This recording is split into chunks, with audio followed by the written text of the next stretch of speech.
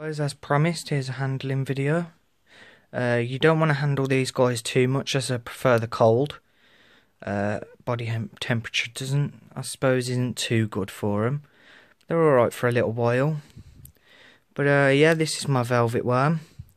As long as you can keep them cool, they're quite easy to keep. So I'm told. This is my first time having one. They seem quite easy. But yeah.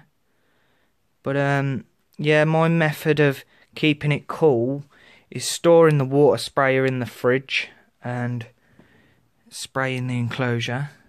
Oh, sorry, can't. But it is cute. This is from a bloke called Paul off Facebook. I've had it in my friends list for quite a while. I got recommended him by someone because I was looking for these. Didn't cost too much either. They are quite rare. Not too sure on where they come from. As you can see, they're quite cool. Oh, it's gonna fall. He's going up my arm. One sec, guys. There we go.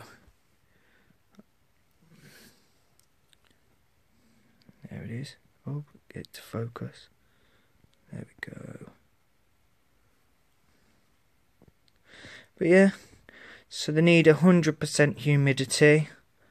As I say, to keep it cool, I use water that's been in the fridge.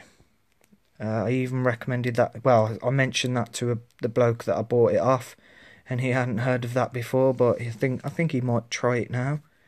So yeah, right guys. Well, that was just a quick handling video just to show you it, and thanks for watching.